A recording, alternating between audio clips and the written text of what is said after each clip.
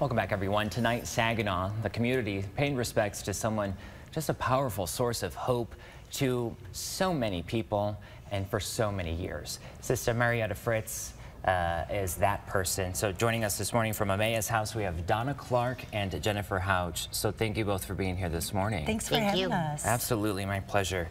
Just tell us, for our viewers who may not be familiar with Emmaus House, the mission of it, and just kind of Sister Fritz's role in it.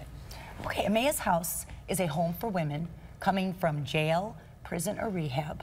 Not only is it a home, but it is focusing mainly on substance abuse and behavior modification. We have restructured it more into there, but when Sister Marietta created Emmaus House, she was doing jail ministry at our Saginaw County Jail. She would give ladies a ride home from being incarcerated with nowhere to go. And she would drop them off on a street corner, and then they would go back to what they know, which would end them right back up in jail. So she wanted to stop that revolving door of the jail, and she created Emmaus House in 1987.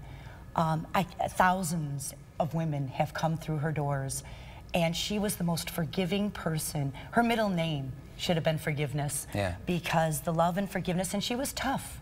She really was. But the love and forgiveness welcomed so many women and changed lives. And that's what, when we stepped in, we could never fill her shoes. We are carrying on a legacy that she created, and she will forever be missed. But I find comfort in knowing that we have a guardian angel with us forever, because it was her life. Emmaus House was her main goal in life, was to help women who were lost. And she did. And she did. Absolutely, she did. You are two testaments. Absolutely. I would not be here where I am today without the Emmaus House. It saved my life 100%. And I have so much gratitude for her for creating this beautiful place that we called home. And I still call home. It's in our heart forever. And just what a genius of an idea to help this community and to help the women change their lives. Yes, and Jennifer, tell me a little bit of what you hope to extend here at Emmaus House that, you know, Sister Marietta maybe had in her leadership. Sure, she founded it on love, and I think that's the component that we continue to carry on. The ladies come to us broken, and we love them until they love themselves, and we give them hope. I hope that keeps going, and I hope we see that the addiction and the trauma that they've had in the past doesn't have to continue. So you're the executive director, if I'm not mistaken.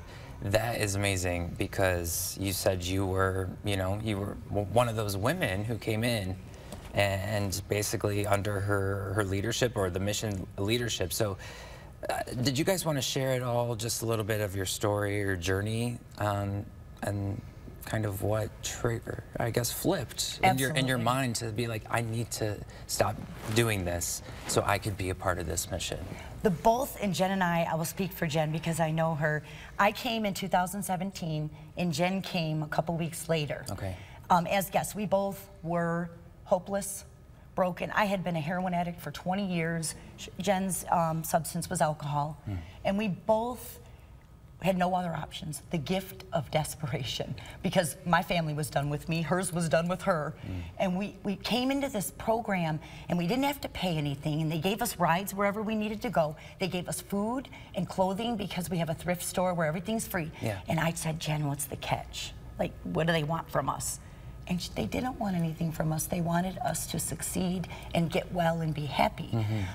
We both stayed a while, and I can't tell you, I had a recovery coach, a therapist, mentors within Emmaus House. If you had a problem, they were going to solve it. If they couldn't solve it, they would find somebody who could. That support is what's necessary to get well. You can't do it alone. It took a team, and she was my person, because she was so much like me, and we both knew in our hearts we wanted to be done, we wanted a new life, and we couldn't have done it without this beautiful place that was created by an amazing woman. And that's what we do now. The love and forgiveness is first. And we're strict, and we can be tough at times, because in the streets there are no rules. We have rules, but we also have forgiveness, and we understand. We found the way out. So we want to lay out a path for these ladies to change their lives and to save their lives. Yeah. Because so many people are dying now with this epidemic of opiates, with fentanyl and xylazine, and we just want them not only to be clean and sober and get well, to change their lives, but to be happy.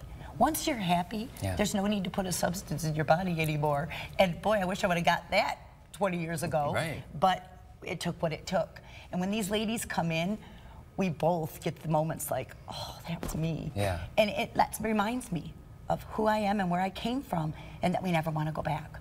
And these ladies are us, and we tell them all of our stories, the horror stories, the funny stories, because we want them to know there's nothing you can tell us that's going to shock us. Right. We've been there. Yeah. I know how it is to be homeless. I know what it's like to be incarcerated. I know what it's like to go through withdrawal symptoms. All that, so when they're feeling emotional and a wreck, they come in and talk to us because they know that we've been there and we found our way out. Yeah, this is a great story stories that you guys are telling. So, of course, people want to memorialize Sister Marietta Fritz. Tell us how we can attend your memorial service tonight. Well, as I said, her funeral was down in Ohio, and many people couldn't make it. So we wanted to set a special memorial on the 15th of September because that is the day that she started Emmaus House back in 1987. So it is tonight at 7 o'clock. It is at St. Thomas Aquinas on State Street, and there will be a service, and there will be after congregation hour just to for the ladies, the past ladies that were under Sister Marietta, to tell a little bit of their stories. There's so many stories that we love still hearing the stories that we never heard because we, unfortunately, Sister Marietta had retired when we got there. Right. But I had the pleasure of meeting her, and so did Jen many times. Amazing woman. Amazing. Yes. I appreciate you both coming in and sharing this information with our viewers. Anyone's invited. Everybody's invited. Perfect. Thank you both, and we will definitely put this information on our website as well. Just thank you again. Thank you. Yes, of course. Yeah, so get that information by going to the hot links section on our website, WNEM.com.